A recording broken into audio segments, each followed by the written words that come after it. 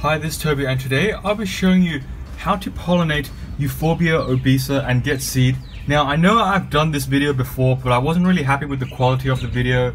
The structure was a bit bad, and I want to re-record it just to make the instructions a bit more clear and show you the entire process. So I've got two Euphorbia obesas here. I've actually got two females and one male in my collection, but I've only brought one of the females out because the other one is already setting seed. I'm still waiting for the seed to pop, which I'll show you when I put these back. Whereas the female plant on this, I've already gotten the seed pod to pop, and I've collected the seeds, but it's starting to bloom again. So Euphorbia obesas are dioecious, which means that they are separate male and female plants. Now, a lot of plants you see usually have bisexual flowers, which means that both the male and female parts are on the same flower. All Euphorbias have separate male and female flowers, but not all of them are dioecious. Some of them are monoecious, which means that you have separate male and female flowers, but they're on the same plant. But for Euphorbia obesa, they're on different plants, so they're dioecious. Now, to pollinate them, you just need to get the pollen from the male plant onto the female plant, and I'll show you how to recognize the difference between the two. Now, if your plant is not blooming, there's no way to tell whether it's a male or female. That's just the thing. So if you only have one plant and you want to buy another one, best to wait for it to flower to see if it's a male or a female, so you know which one you need. Let's start with the female. So if we come up close, you can see the female flower has the stigma. You can see it's right there. It only has the stigma, and once it's pollinated, it will become a fruit. Whereas the male plant, if I can just move it here, does not have a stigma. Instead, it's got the anthers, which kind of come in pairs like that on the end of the filaments. And these are the males. The anthers tend to fall off after a few days. You can see there's pollen everywhere, and the flowers don't last that long. Whereas the female flowers, I find that it stays open for a few days, so it gets a chance to get pollinated. Now, you could use a brush, you could use some other fancy things. What I actually like to do is using a pair of tweezers, finding a somewhat fresh flower. Let's see if I can see if I can do this properly. I'm gonna just pull the anther off and trying to hold it like this. I turn it around, and what I do is I just rub that pollen onto the stigma like that, and that way you can pretty much guarantee pollination. Now, even though it's pollinated, it might not set seed, because I find that once I do have a few seed pods starting to set, any more flowers that open that I try to pollinate, it just doesn't set anymore. So if you do already have some seeds starting to set and you're not getting any more, that's probably why. If you want to be safe, you can do it again, but I think I've done that enough. And I'm going to put this back and show you what will happen. So here is that Euphorbia obesa. Let me just see if I can quickly remove this. Hopefully my seed pods don't pop now. That's what the seeds look like when they get produced and start to ripen. It will turn a color, but I'll show you that ripening as well. It does take around a month or so for it to ripen. It doesn't take too long, but once it does start to ripen, you're gonna have to put the bag on, because when it pops, the seeds can actually go quite a bit of distance from the plant, and if you don't put the bag on, you're not gonna be able to collect the seeds. So you have to put the bag on. I know there's another female flower over there. I think I'll try and pollinate it today as well, because the seeds don't look like they've popped, and I could probably get away with removing the bag for a while and getting that pollinated. But when the fruit on this develops, I will show you what it looks like.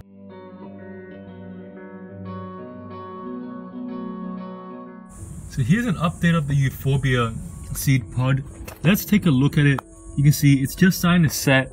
The ovaries are swelling. These are very easy to set seed if you pollinate them. And you can see I've got more flowers on the way. I think I've already pollinated the one on the left.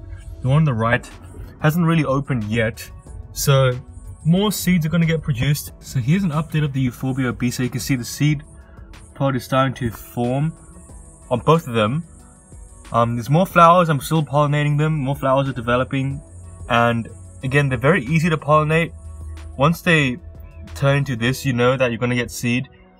And you kind of need to only put the bag on when the seed pods start to turn color. Last time I put it on a bit too early. It doesn't really affect the plant as long as you use a little fine meshed bag that airflow can get through to the plant, whereas if you use a closed container, your plant will get killed inside because it will get too hot and it will die. But I'll show you what to do when the seed pods get a bit more ripe.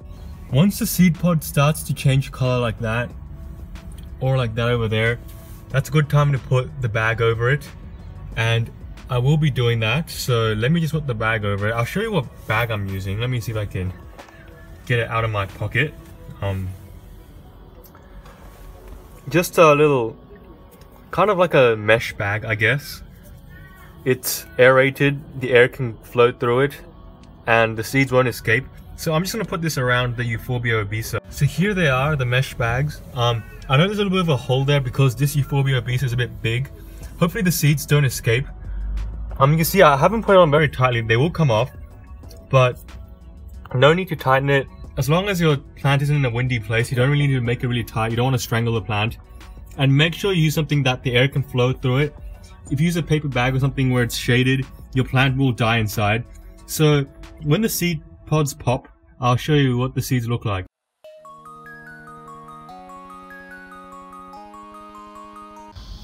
So here's an update of the Euphorbias obesa. You can see the seed pod has popped.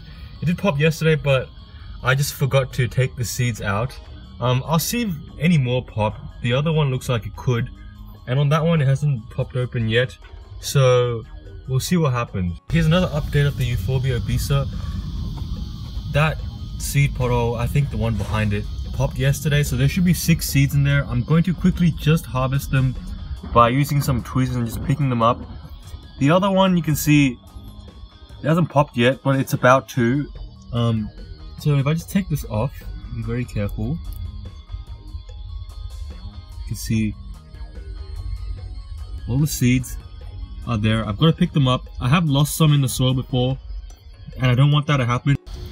So you can see here are the seeds. I've got 6 of them. Well, let me just show you all 6 of them.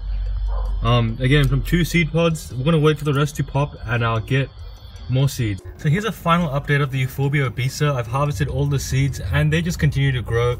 I know it's autumn right now, so they probably won't be doing too much growing in a few months. They still have only around, probably I'd say 1.5 months left of growing or so, but I'll show you the seeds we harvested. So from the Euphorbias obesa on the right, which I've labeled Euphorbias obesa 2, how many seeds do I have? Let me just do a quick count. I think I have 9 in there. Yep, I have 9. And the one on the left, my older Euphorbias obesa, which is, you can see all the pods have popped open, all the seed pods. There should be 15 in here because 3 in each. And I'm just checking. Yep, there should be 15. It's good. And again, these will just grow. The flowers, or what's remaining of the flowers, will just fall off. Or the seed pods, I should say. You can see the debris just everywhere. That's okay. It'll just decompose and it'll add nutrients back. But very, very happy with these plants. Again, the male one just keeps on flowering. But anyways, I hope you enjoyed watching this video. I know it was kind of a remake of the one I've uploaded before, but I wasn't really happy with that video, so I've just decided to redo the video. Again, this is very easy. Once your Euphorbias obesa matures, it can produce a lot more seed than what I'm getting from these 2 plants. But anyways, thanks for watching the video. Please like, comment, subscribe, and if you have any questions, leave them in the comment section below and I will answer them. But anyways, thanks for watching this video, and I'll see you in the next one. Bye.